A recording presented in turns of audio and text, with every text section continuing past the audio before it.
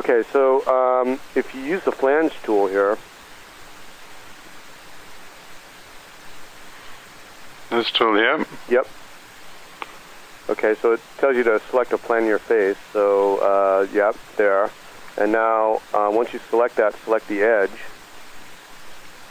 and then you'll select two more places, a start and a finish, so just kind of, there you go, perfect.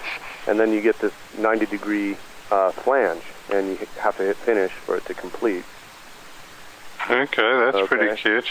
Yeah, that's a, so it adds this little addition to it, huh? Yeah, exactly. So do something similar on the other end. Okay. And maybe one at the top. Alright, so let's do a flange again. So we'll, that face, that edge, one there and one there. Yeah, now at this point you can actually go into the start flange and end flange positions, those last two fields there. Yeah. And you know, be precise. Oh, I see. And then once you, and then you can hit finish. So 3 and 3, I'm not quite sure what happened there, 1 and 1.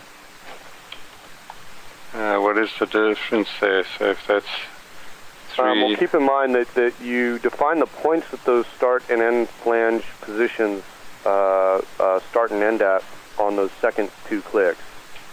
So you essentially do 4 clicks. You do the face, the edge, and then the start and the end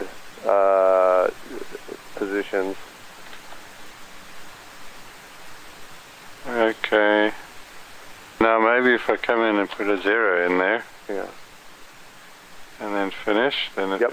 And that should be flush now. So there's a really nice amount of control that you have on that tool. So, and is it in the part tree? It absolutely is in the part tree.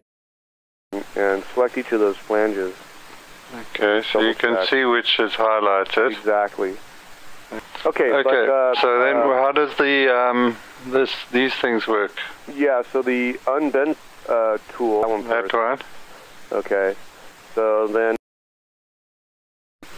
there you go, and then click finish.